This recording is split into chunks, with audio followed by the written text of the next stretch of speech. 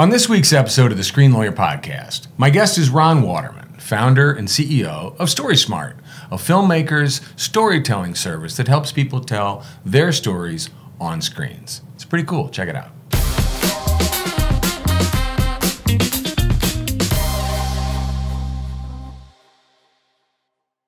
Hey there. Welcome to the Screen Lawyer Podcast. I'm Pete Salsich, the Screen Lawyer, and my guest today is Ron Watermon.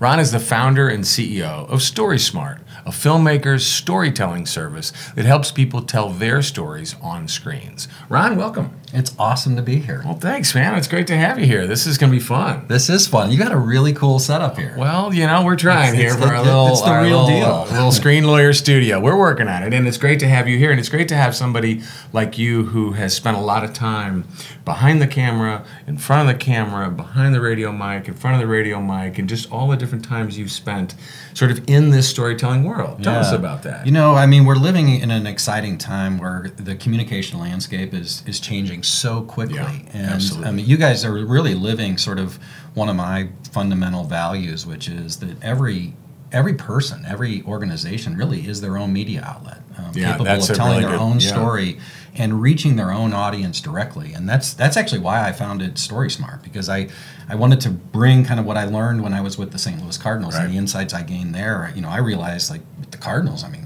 heck, they're a mega power in terms of marketing and communication, and their ability to connect directly with their audience is, you know, it's incredible. There's 13.7 million people that go to their website every month during the baseball season. That's wild.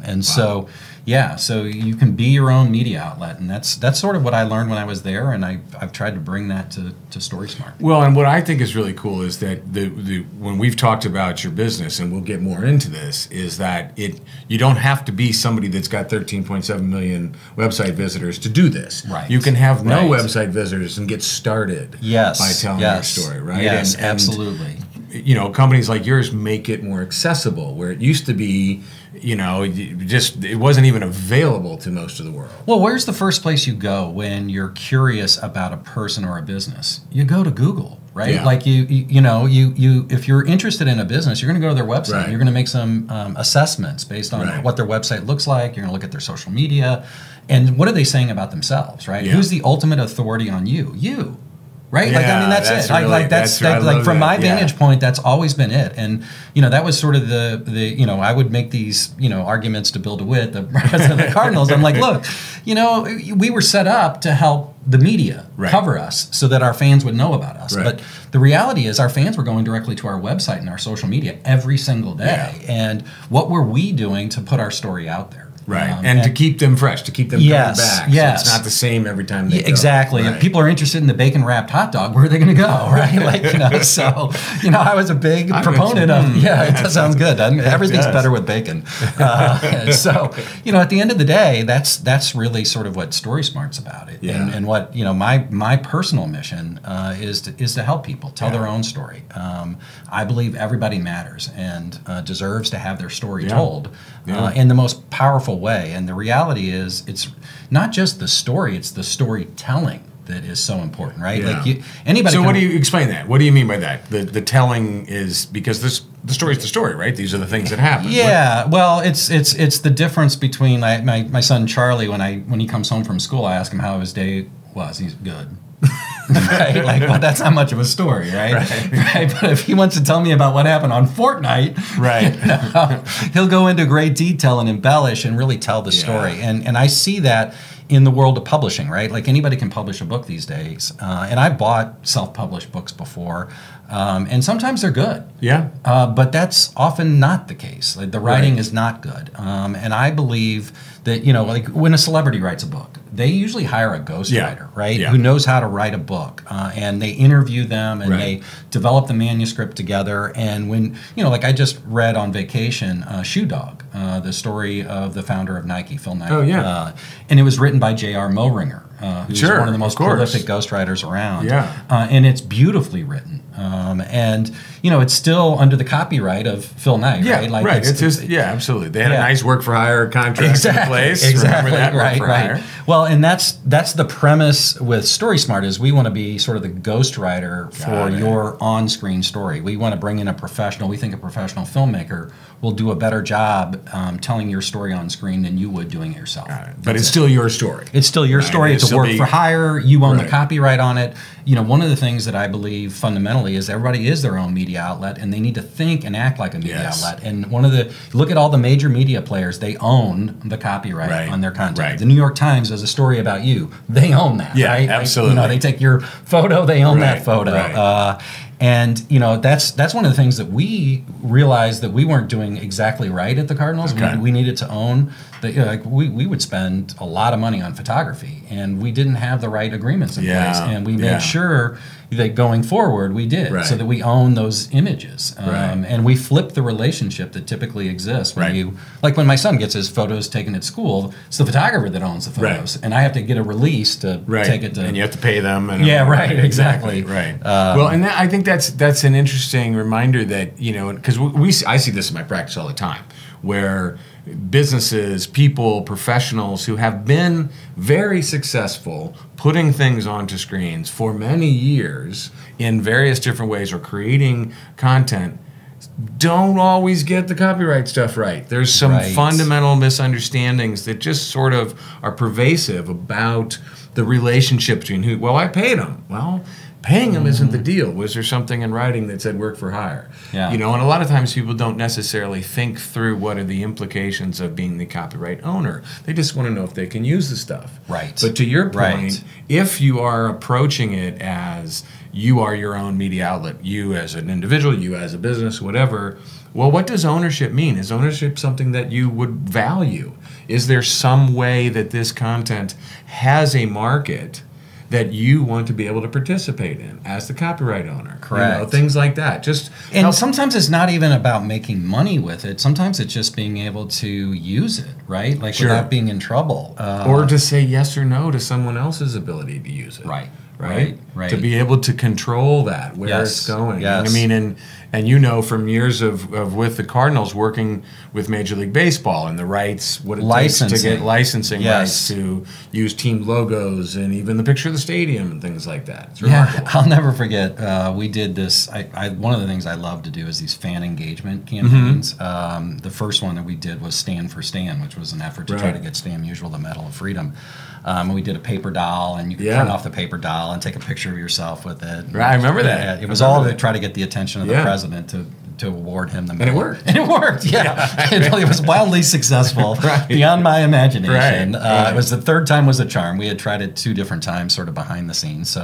So that worked, and we would do these campaigns for our Hall of Famers. And what I really liked about that was trying to link these generations of fans, young fans like myself. That I never saw Stan Musial play. Right. I mean, I was familiar with him, but So we did this campaign for Whitey Herzog, and it was Cards Rat Pack, hashtag Cards Rat Pack, and we hired Lineforge Labs, to Great do company. an animated series that told his story.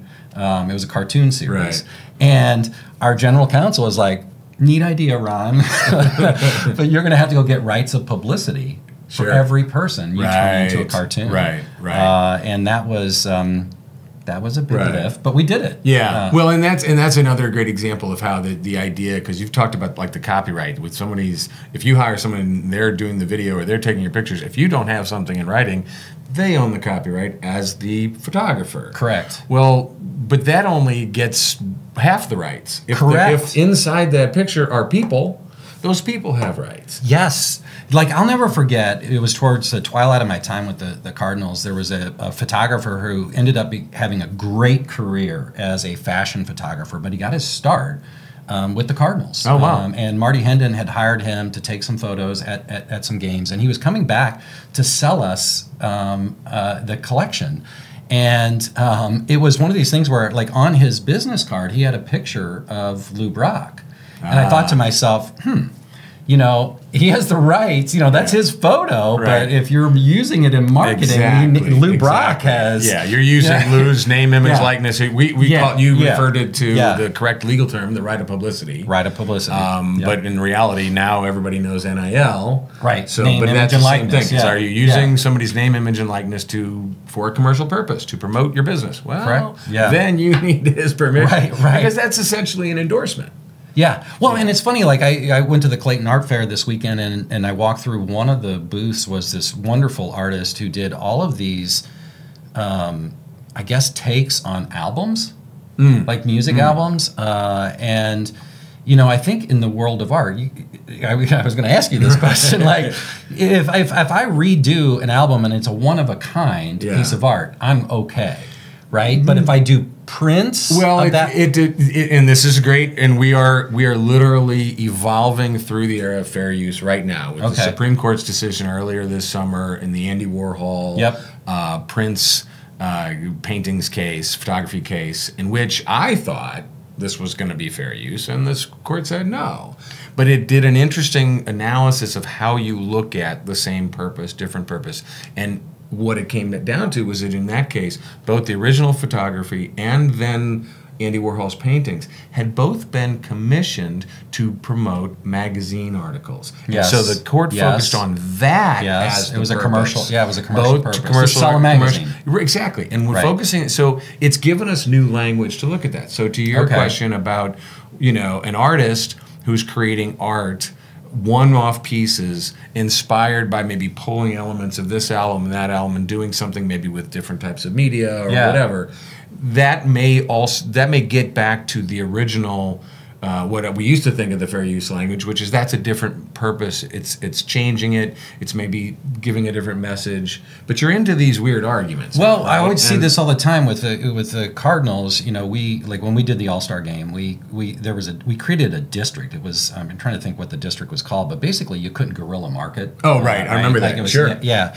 In fact, I had a client right after that who got caught inside that market. I got you. Yes, so I would have been on the other side of that, working with Major League Baseball, and they're very careful about, like, you know, you can't just rip off the mark, right? Like, you just can't take, you know, the Cardinal logo and put it on whatever you want and sell it without paying Major League Baseball. And so I would always go into Mike Whittle's office, who was the general counsel, and I'd ask him, I'd say, hey, you know, I saw somebody that made a purse, or you know, people would do all kinds of you know, things with the Cardinals logo, and you know, obviously you don't police, you know, one-off things. But when I see an artist that's doing things, I'm like, huh. You know, like, I bought a painting. There's a painting in my house that's of the ballpark.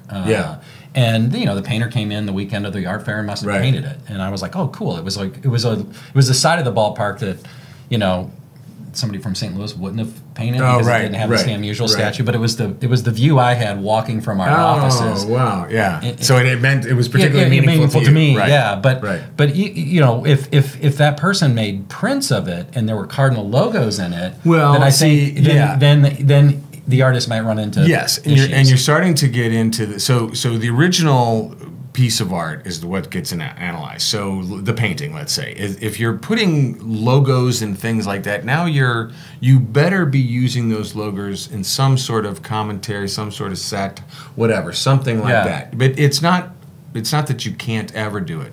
But the analysis of fair use goes on the first painting. If the first painting is fair use, then selling copies of the first painting is still fair use. Okay. It's like I can write an unauthorized biography about somebody within certain things. A public figure, I don't need their permission. Right. I may not have access to all their stories, but still tell what's available publicly. Interview other people, those facts. And if I've followed the rules there, then I have that. If I go and sell a lot of copies of that, it doesn't change the first analysis. Gotcha. But if my purpose for the original was not to tell this story, not to paint this picture, but to sell my company or sell my product or something like that, so you go back to what's the underlying purpose of the creation of the new work. And that's where it gets down to. Now, someone might say, well, the artist is trying to make money, doesn't want to have to, you know, paint houses, he wants to paint pictures.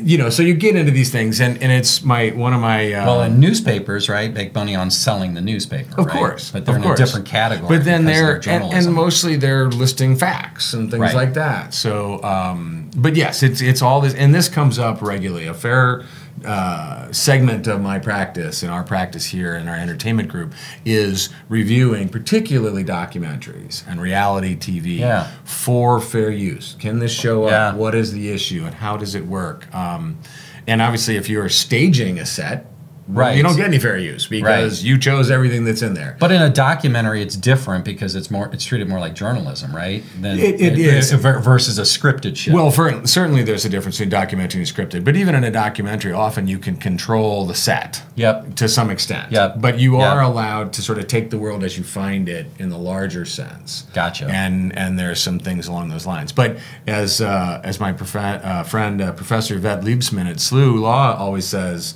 fair use is expensive forgiveness. Yeah. You know, because it doesn't really come up until after you've been challenged and you're paying you got a cease and desist letter to argue fair use. So the better practice, of course, is to understand clearly where those lines are and to stay inside of getting permissions and licenses and all of that, for sure. Yeah, that's one of the things that, you know, as we've tried to expand StorySmart around the United States, you know, I've been doing these work-for-hire agreements with filmmakers.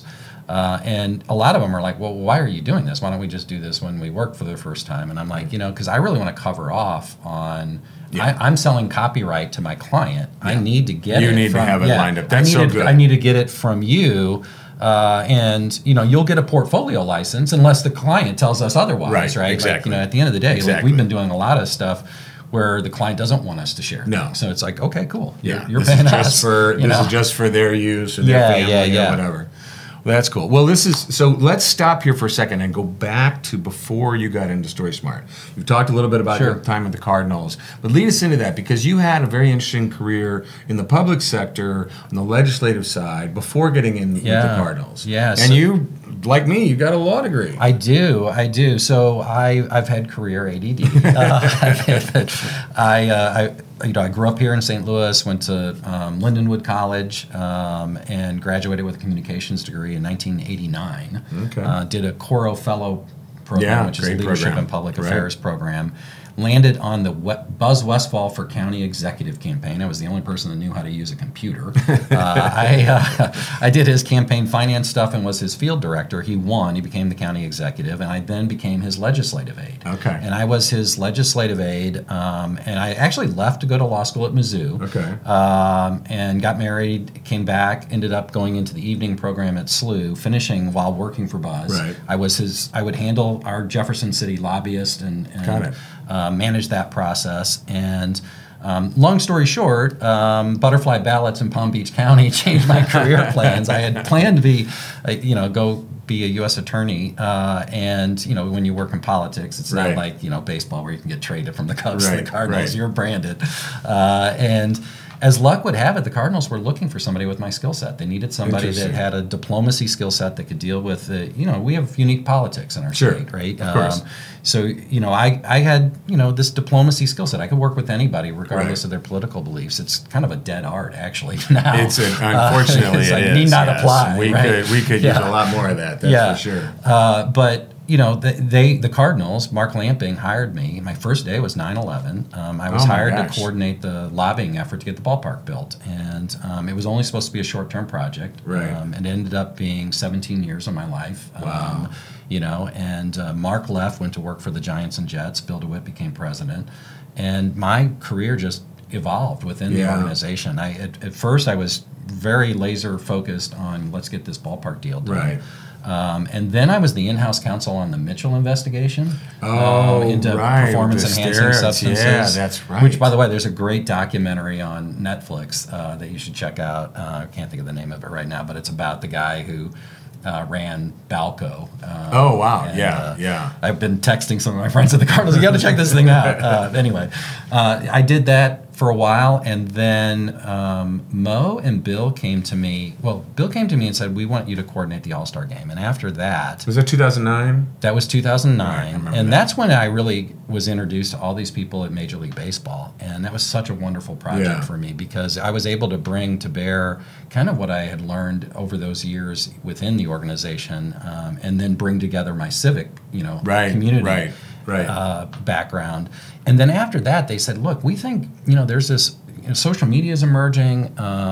you know, we really think you're good at PR, and we're going to move you over to baseball operations, and we want you to learn the baseball communications. And at that point, you know, we were really set up to just do credentialing and game notes, but we really we didn't have a strategy when it came to social media, and certainly not, you know, with using our website. And the team doesn't actually own the interactive rights. It's actually owned by Major League Baseball. Major League Baseball, yeah. Which is, in a way, it's a good thing because it's elevated all 30 clubs. Well, that's probably true. I hadn't really thought about that. I know that the professional sports leagues, and they're all a little bit different. I know that the National Hockey League, for example, works on a different type of joint ownership, but multiple licensee kind of model. Yes, and soccer is completely different. It's a collective. It's actually they're shareholders. They're not actually there's no individual ownership of teams. I had a chance to work on some naming rights deals a couple years ago for some of the new MLS teams, and trying to figure out all the little carve outs of what it means when they go over here in this league and that thing and this thing, and it was wild. Oh, it's totally so hard to understand. It's so different than the model of baseball or the NFL. Right. So you had to learn that space and understand how that all works from a rights holder perspective. Well, and you know, it's funny, it's sort of evolved. Like, you know, Bill became president, and he handed off the photography to me to manage. And you know, we would do these contracts, and then, you know, nobody really managed the photographers. Right. Like, it was kind of an internal. They had credentials. They go down. They carry their big cameras. They get out of the way. They license. Well, no, I'm talking about the ones that worked for us. I mean, we had people that were photographing the game. And the person who ran our for the sort of the team media side of thing, not the network media, not the journalism.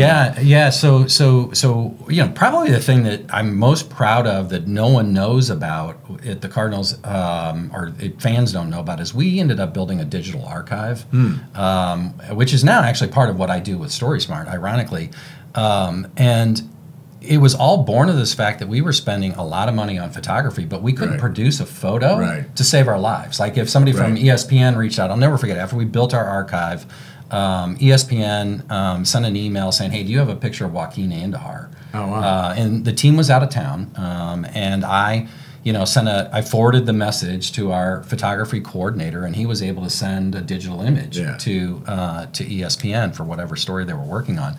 And before we had an archive, somebody would have, this was when the team was out of town, somebody would have had to driven down to Busch Stadium, dug through like an old file cabinet, scanned the photo, and then it would have never happened, right? Like, so we ended up putting, you know, really everything in this digital asset management system. And we were spending a lot of money on that. And at the same time, you know, I got moved over to PR, started to build what is the communications department, was promoted to VP. And I was really into this idea of being a media outlet. And, you know, it would start with me when the flip cams were a thing. Before the iPhone, I would shoot videos, and some of my colleagues would shoot videos, and we would post them to the website and share them on social media. And that evolved into me producing a weekly television show, Cardinals Insider with Ozzie Smith. That we distributed to 18 over-the-air televition stations. And that's the one when I always know there's a rain delay, because when I turn it on, so there's an episode of that, and it's like, okay, we're going to see several episodes of this until the rain clears. And you know, it's funny, like, I never really set out to do a TV show, but it just sort of evolved that way. Natural progression, right? Natural progression. It's like, we need to be sharing our own story. We need to be sharing things on Facebook, on our website. You know, we would post a video about Yachty on Facebook and get 500,000 views. I mean, it was crazy. And that's a real audience, right? Like, and you need to think about, as a business, you need to think about all of your channels of communications, and it's two ways. Like, you know, you got to be listening too. Like, well, that's a huge part of it. I mean, it's you know, because a lot of times we think in my world, I'm truly behind the screens, like before the screens. You know, we're doing the contracts, we're getting maybe it's the financing in place, or the structure of the rights holders, and then all of the contracts that deal with the process of capturing the copyright and then getting it ready for distribution. But so that's sort of a one. We're delivering. The camera's going out that way, the screen's going out that way, nobody's talking back. But while that's happening, there's almost always a PA or somebody capturing behind the scenes footage. There's other things, and it's all part now of a coordinated publicity campaign to tease out this. And it's highly regulated in our contracts. We're very, very clear. Like, you coming on set, you can't get your camera out and take pictures.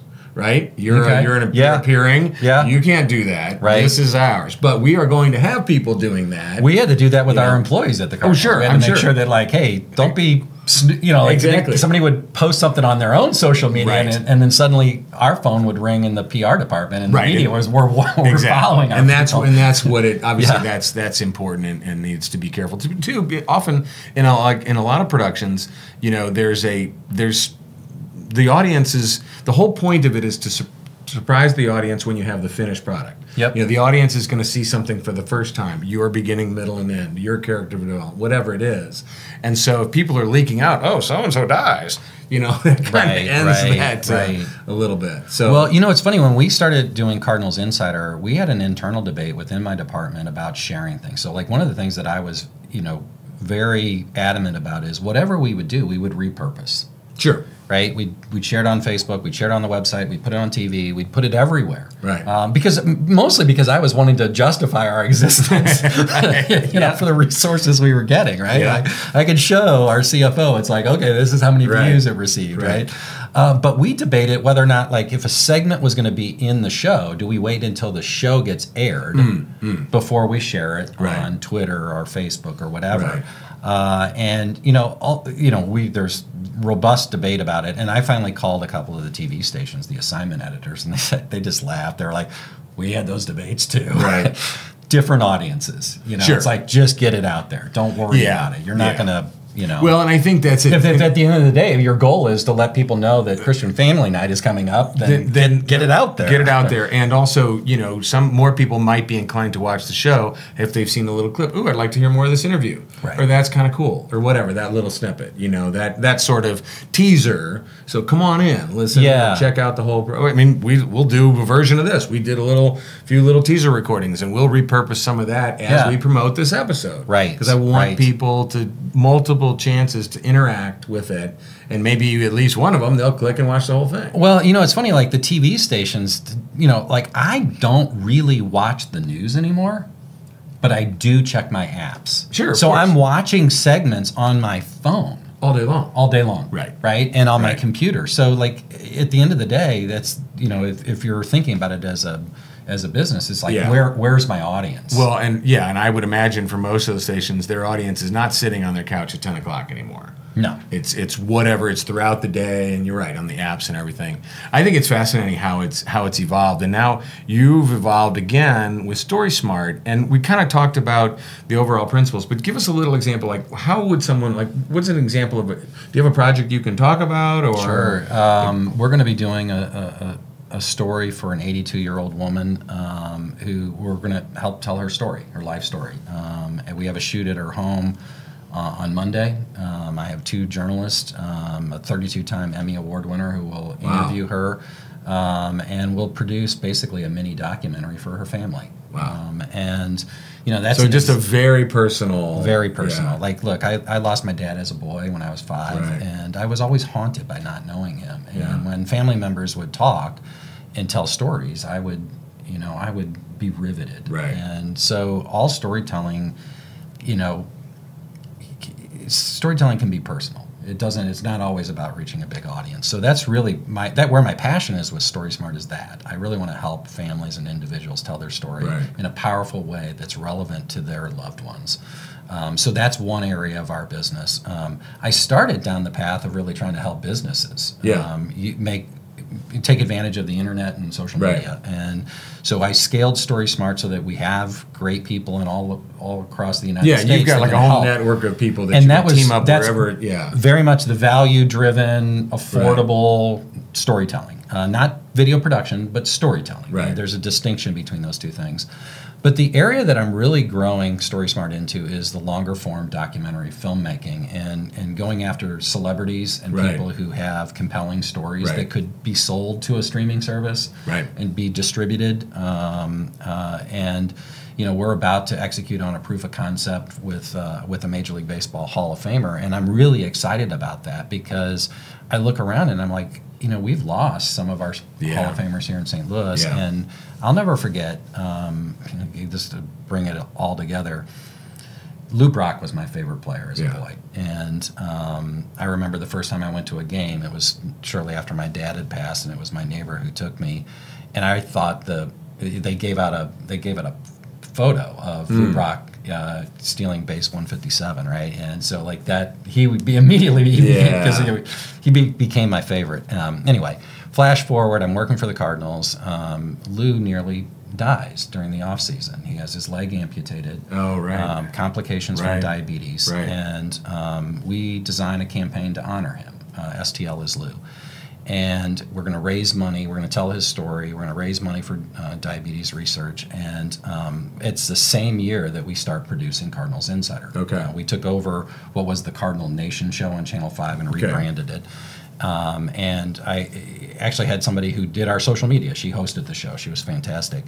And that first season, I reached out to his agent and said, hey, can we go and interview Lou at his home? And Lou was going to throw out the first pitch. He didn't know that on opening day.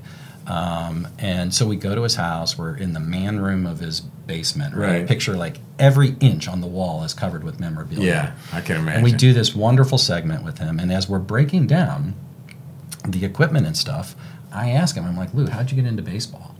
And he starts to tell this amazing story that I had never heard about how he talked too much in grade school. And the teacher made him do a book report and pick from a book in the back of the classroom. And he picked a book about baseball. And that's actually how he learned about baseball. Oh, my goodness. And he said I've never heard that story. Yeah, I never heard the story either. He didn't play organized baseball really until college. He played a little bit in high school, got an academic scholarship to college, and was failing chemistry, dropped chemistry, picked up PE. The PE teacher said, hey, you're a pretty good athlete. You should go out for the baseball team. Right? He's telling the story. I'm like, I've never heard this story before. Oh, my gosh. And you're like, are the cameras on? No, the cameras aren't on. And his wife was pulling pictures off the wall, to illustrate this thing. Goodness. I go back. I drive back to the ballpark. I go into Bill DeWitt's office, and I said, hear me out. And I'm sure he's like, okay, ran with one of his ideas. I'm like, I'd like to offer Lou Brock the ability for us to preserve his story. I want to take all of the stuff that's in his basement and digitally preserve it. Through our archive. He would own it. You can own the digital asset and sell the physical item. And when absolutely. These athletes die, well, that's exactly what happens is their family sells this stuff. Right? But at the end of the day, memorabilia is memories, right? It's memories attached to a thing. And that thing has value because a celebrity owned it, right? And there's a market out there for that. But the story is really what's valuable to the family and to the world. And so I really wanted us to sit down with the athlete and get their life story because I had never heard that story before. And Bill DeWitt was like, oh my gosh, I've never heard that story. He's like, why have we never heard that story? And I'm like, I guess because nobody asked him. Right? Like it's like tonight's game, they're not going to ask you about it. If you're going into the Hall of Fame, they're going to ask about your career, right? They're not going to ask about your childhood, right? But that's, to me, that's compelling. People will want to see those stories. Ozzie Smith's story, Whitey Herzog's story, you name it. People, Bob Gibson's, what an extraordinary story he has. And those stories can get lost to history. And so what StorySmart is really about is trying to help preserve those stories and share those stories. And to the extent that somebody can monetize the story. Sure. Yeah, absolutely. That family may benefit from, Grandpa's playing days because someone still wants a story, and it should go to them. Correct. That's what Grandpa would want. That's very cool. Yeah, and having worked in the world of politics, this idea of controlling your narrative has been around forever. And when people reach out to me, with whatever situation they're dealing with from a crisis communication standpoint, one of the things that I've learned is tell your own story first. Yeah. And when Tony La Russa decided to have Mark McGuire be his hitting coach, I'll never forget, we ended up hiring Ari Fleischer. From the Bush White House, and he helped us navigate getting Mark back in.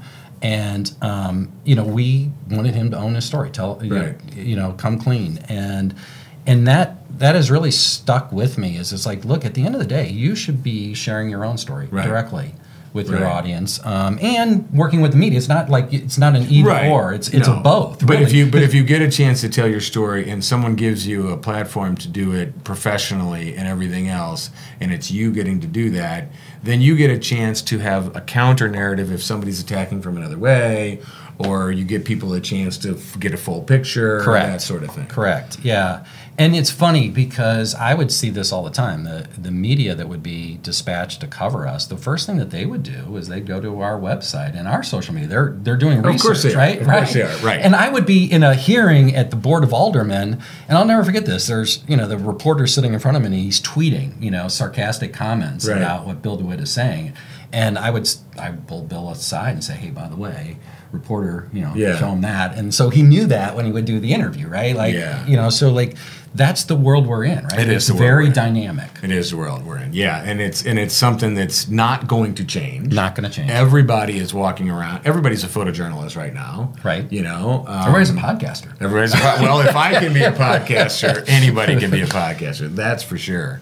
But yeah, I know. I mean, and so I think that's really cool. It's very empowering. So, well, Ron, first of all, thank you. This has been fantastic. Hearing your story, hearing more about StorySmart, I definitely want to continue to follow and hear more as things develop.